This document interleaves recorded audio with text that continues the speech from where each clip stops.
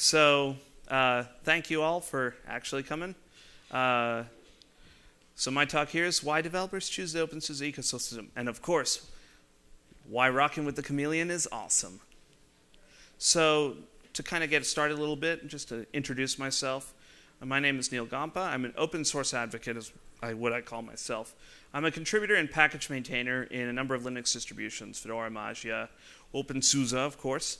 And I contribute to a lot of upstream projects related to systems and software management, like RPM, DNF, Zipper, KIWI, OBS, Spacewalk, Uyuni. And for my professional work, I'm a DevOps engineer at Datto Incorporated.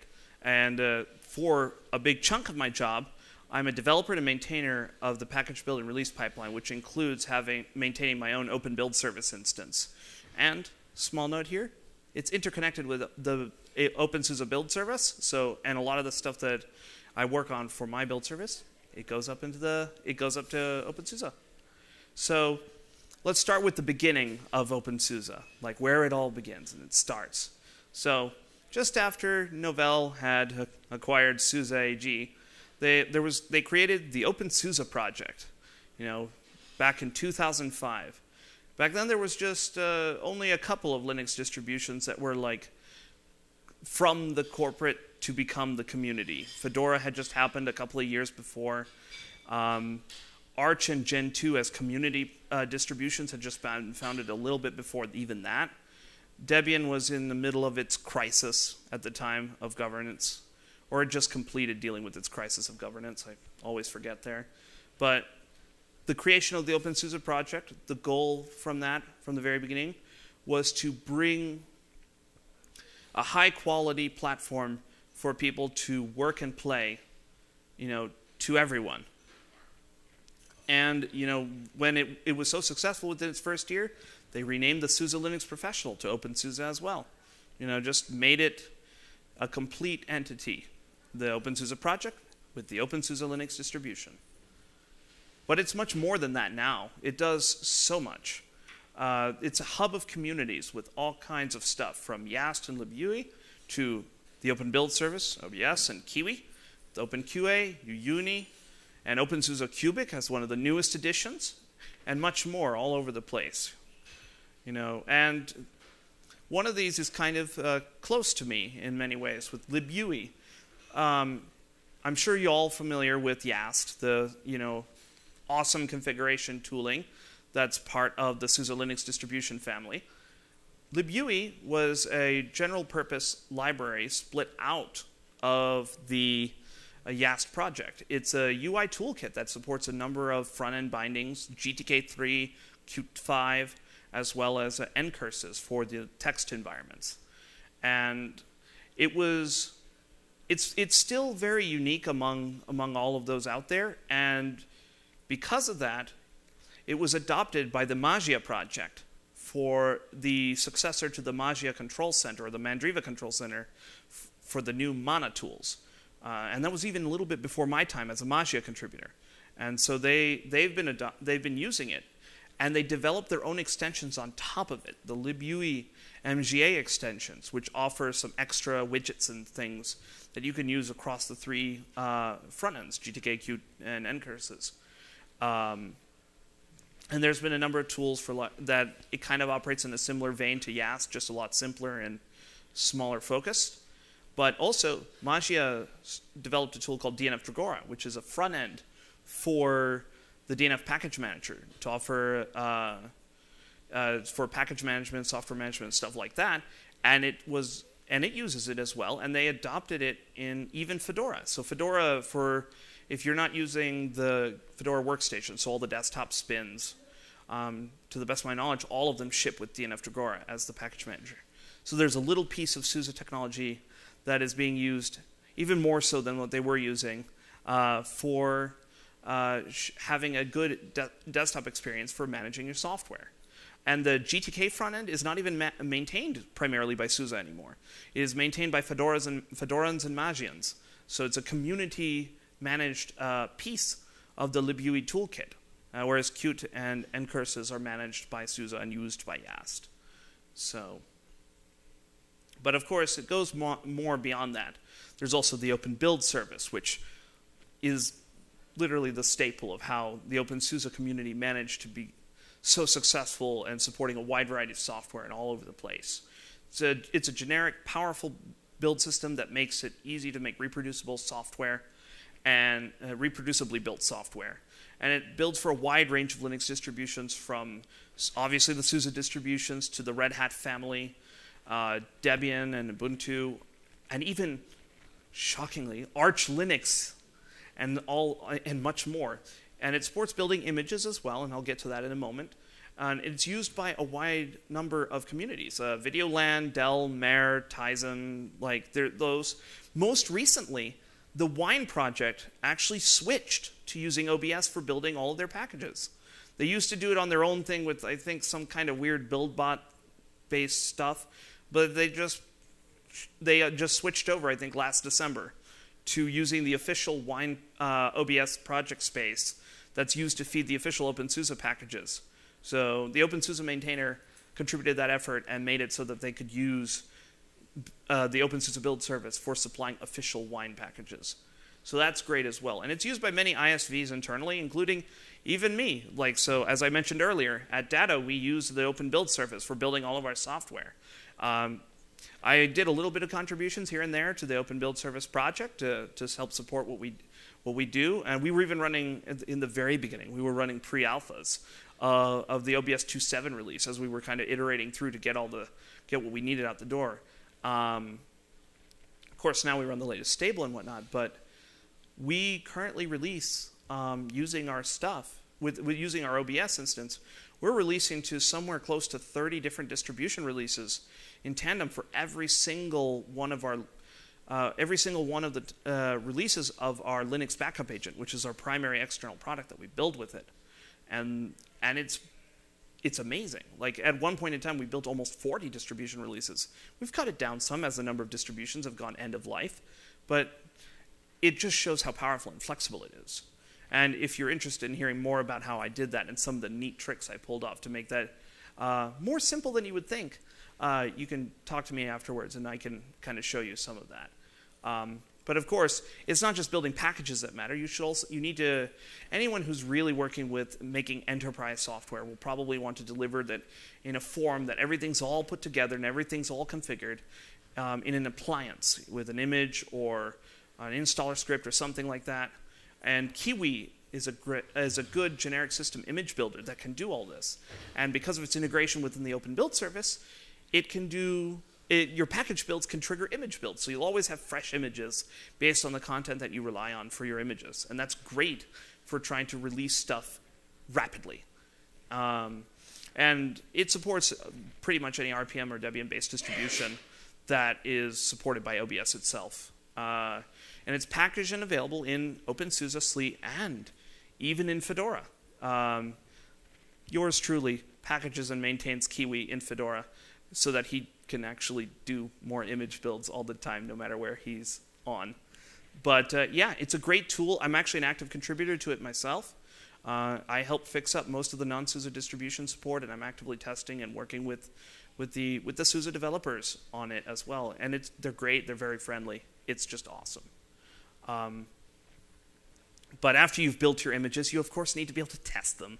And this is, and there's not a lot of tools out there, but one stands out for this kind of stuff: openQA, which, if any of you are familiar with how openSUSE is released for Tumbleweed, openQA is the cornerstone of making successful releases of openSUSE Tumbleweed. Every snapshot, which is an instance of the collection of packages that they want to put out to the public for people to use, runs through a battery of tests in openQA before they can be validated for release. And openQA is actually really special. It is designed to behave like a user. So like it'll simulate the proper human-computer interaction, like moving a mouse, typing keys at the rate of a person, things like that. So it would do actions as if a human would, which means that you can test all kinds of interesting behaviors, like even hovers and stuff like that. Those actions are really hard to test in most conventional front-end testing things, but openQA can pull it off. And it's really, really great at that. And and it's not just openSUSE that uses it. Fedora uses it too, and in the Fedora community, they've contributed the code for supporting another message broker and event-driven system called FedMessage, which is a 0MQ-based messaging and event system. And they've also done the containerization for openQA. So thanks to what Fedora has done, openQA can be deployed fully in containers and can actually be used in that way to scale out and support all kinds of interesting deployment schemes. And it supports both working with virtual machines as well as physical systems through IPMI. So it's pretty powerful and it's great. And you can even see a little screenshot here of like, this is the Fedora openQA instance. It's not quite as impressive as the openSUSE one, which has, I think, 3 times as many tests. But but I wanted to show that like it's everyone who wants to use it. And I know of other distributions and other projects that are starting to take a look at using openQA and integrating it as part of supporting their stuff. And it's definitely a best-in-class solution, in my view. And, you know, we're going to swing a little bit over to the corporate side of things. You know, most people don't really have to, most people have only a few systems, but, you know, when it comes to handling large numbers of systems, whether it be in the cloud or, you know, in a data farm, or even in your apartment where you're starting your small business, you know, you need to manage all those systems. And the Uyuni project, which is a provides a systems management platform. It is forked from another project, Spacewalk, but it provides a lot of extra functionality. It's got a modernized backend and UI. It integrates a Saltmaster into it, so you can have modern configuration management into there. It integrates image creation using KIWI, as I mentioned earlier, and it's a friendly fork. So sometimes when forks like this happen, it's a complete divide of the communities. But the Spacewalk and Uyuni communities still talk to each other. They're still working with each other, and they're still helping each other. So wherever it makes sense and wherever it's possible, the two communities try to collaborate and bring things together whenever it's possible. And of course, it is the basis for the SUSE Manager product. And yeah, so it's very cool, and I've been personally, I was personally a contributor to the Spacewalk project. Some of my stuff that went into there has been pulled into Uyuni, and I'm also starting to actively work in the Uyuni community, in the Uyuni project as well, for all kinds of interesting things. It's something that, if this is the kind of space you're kind of interested in or something that you use quite often, take a look, and the developers are friendly, they'd love to hear from you, and they want your support. It's a fresh project. It's got fresh eyes. It's great. So what kind of delta would you have with SUSE Manager?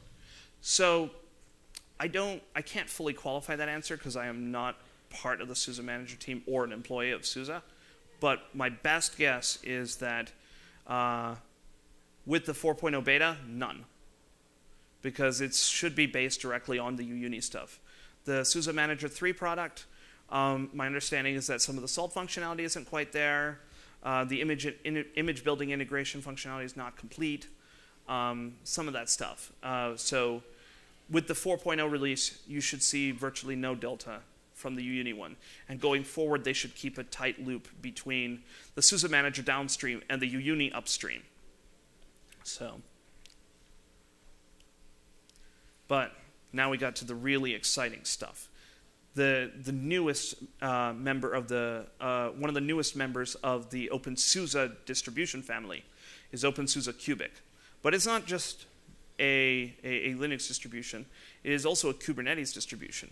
It's the first open source certified Kubernetes platform with Cryo, and it's built on top of the openSUSE MicroOS, which is an awesome, tiny operating system platform that offers an immutable software stack, an operating system stack, and transactional updates that leverage the Btrfs file system and very special features in it to be able to give you consistent, atomic, and reliable server platform for running Kubernetes or anything else. MicroOS is a more general purpose system underpinning the Kubic system. And it, of course, represents the future of container service platforms, including the SUSE Container as a Service platform.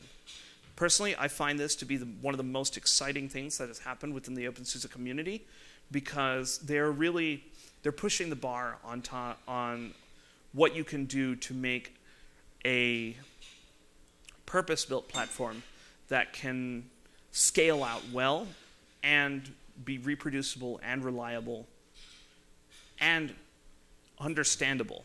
Like, they've done a good job making it so that you can figure out what is going on these systems. Like, most alternatives have all kinds of kooky behaviors and crazy things that just make it difficult for you to be able to leverage it. That's not the case in here. But, you know, those are the members of, that's the members of the openSUSE project. But let's talk a little bit more about the relationship between SUSE and openSUSE. So from a superficial level, you know, people think that the extent of openSUSE and SUSE's relationship is that, you know, openSUSE is just the basis for SLED, SAP, and so on, like the various SLE products. Yes, that part is still true. It is still the basis for all of those enterprise products that a lot of you rely on. But it's a lot more than that. You know, it's SUSE and openSUSE, the two communities work together. Yes, there is this basis there. And the upstream stuff, all the cool stuff happens first in openSUSE. And it feeds into the SUSE innovation pipeline, where they start figuring out all this cool stuff, figuring out how to stabilize it, how to leverage it, and how to that's not a word, but make it into a product that you can rely on for your business and all of those things. And that stuff is then, you know, graciously fed back into the openSUSE community in the form of openSUSE Leap and a number of the other enhancements that they do. The engineers work on the core system stack, the kernel. They're very responsive, very helpful, and just overwhelmingly a strong member and a part of the community. And from this, you can see the mutual collaboration between the upstream communities and the SUSE engineering and the SUSE corporate, you know, folks all together. It's fantastic. And so this goes to, why would I choose openSUSE? And I, as a developer, as a user, you know, and so on. I do this because the openSUSE motto is those who do decide. If any of you have seen Richard's talks in the past, he's talked about this quite a fair bit. Hopefully I can do him justice with this, you know, with my take on it. You know, for me, the idea is that open source works best when the contributors and the volunteers that are working together on this stuff are able to be empowered to make the decisions that are relevant to those contributions, to the work that they're doing. And because of that, they can come together, make amazing things, put it out for the world to use, and, you know, and then other people come in, and it feeds into this interesting virtuous cycle where people just come together and self-organize and make great things and share them with everyone else. And it can be used for all kinds of things, from, you know, little fun things to like working on doing your presentation on a Raspberry Pi, to something as amazing as having a large Ceph cluster running on ARch64 servers at 1/10 the power consumption of the comparable Intel x86 systems. I'm making these numbers up, but, you know, you kind of get the point. But, you know, there's a really important example that I think illustrates how this has worked so well for openSUSE. And shockingly, you know, this is something that if you're familiar with what's been going on in Debian. So show of hands first. How many of you are like either using Debian or involved in Debian as a project or whatnot? No? One little guy over here. So hopefully you won't feel bad when I mention this. But, you know,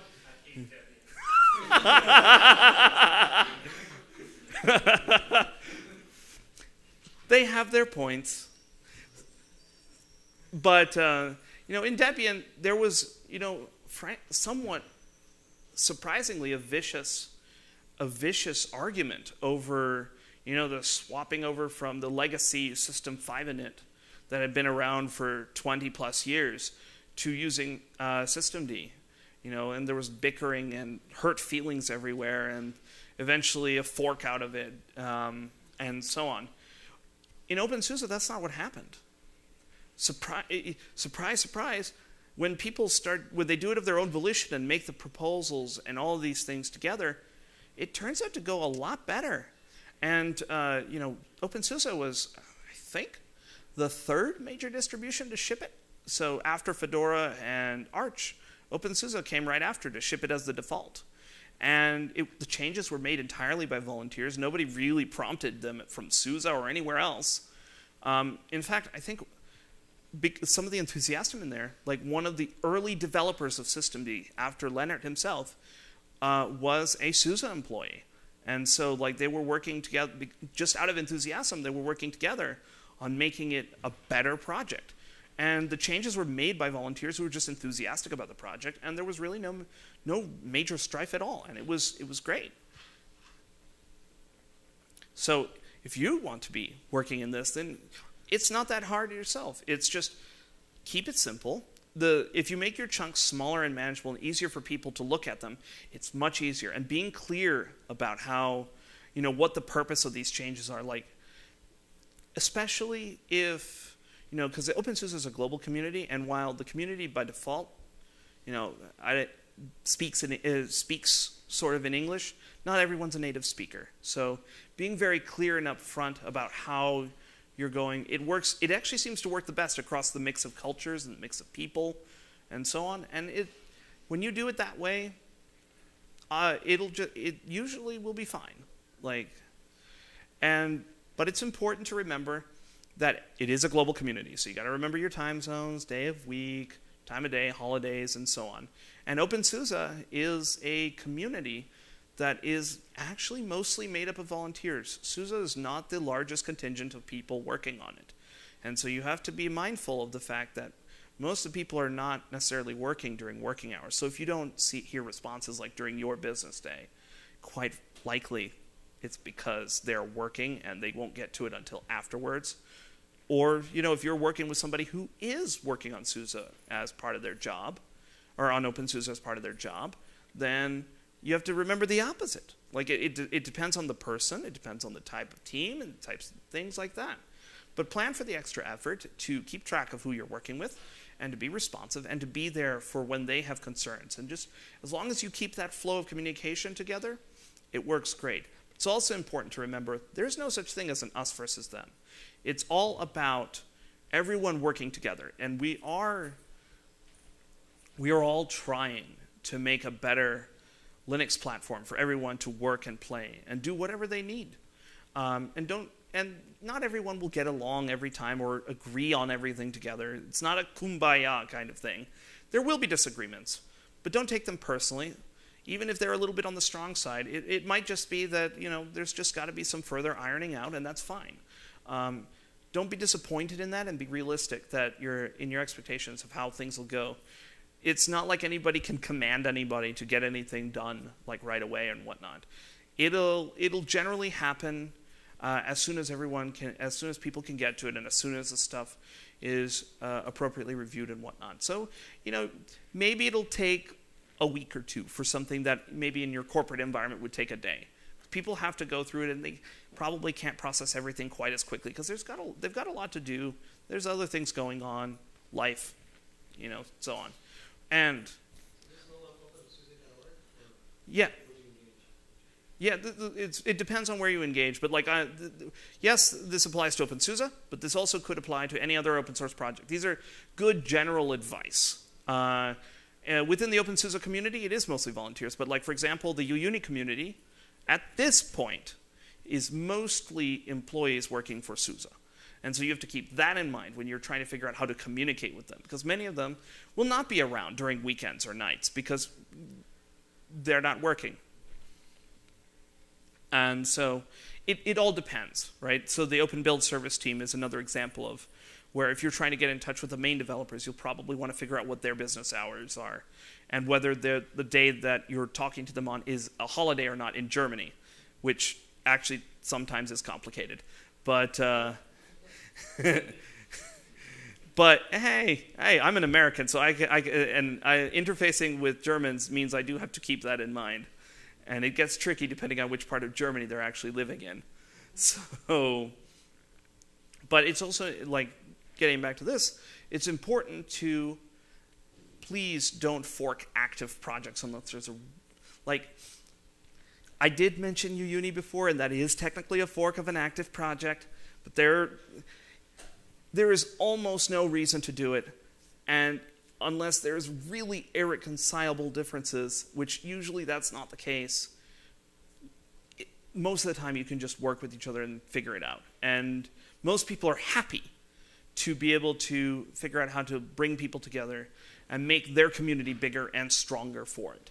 So when you're working on your stuff, you may think it's faster to just fork it and make it your own thing and like keep going on that.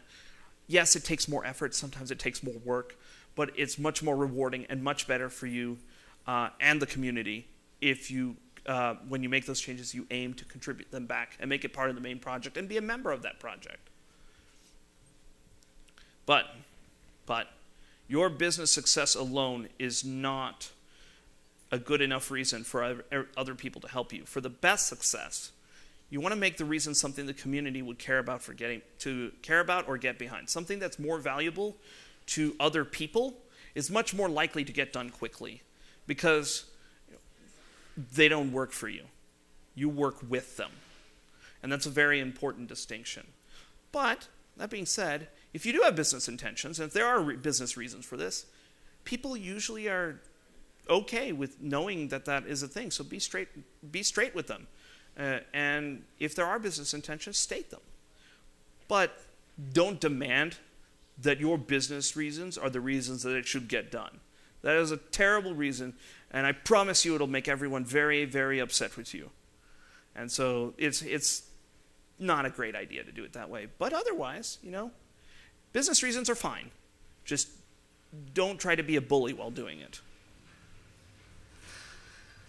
So, openSUSE, of course, is a project with a bias for action.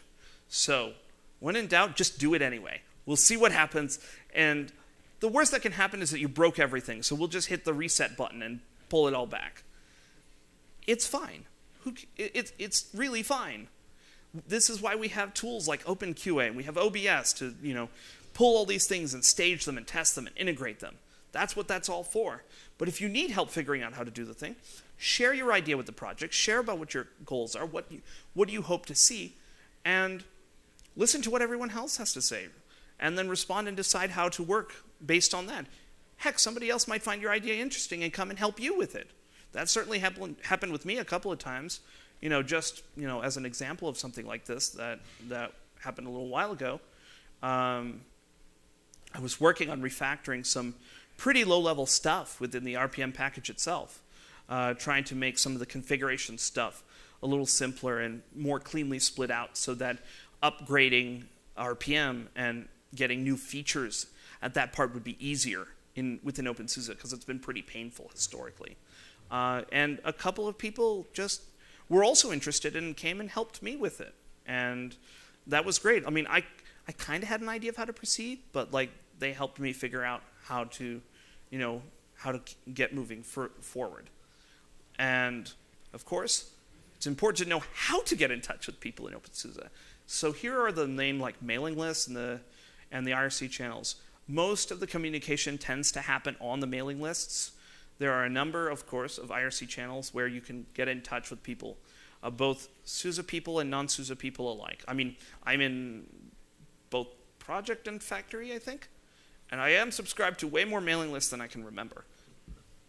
But yeah, so if you want to get in touch with them, with anyone needing some help or introducing a new thing, there you go. And of course, to recap, those who do decide.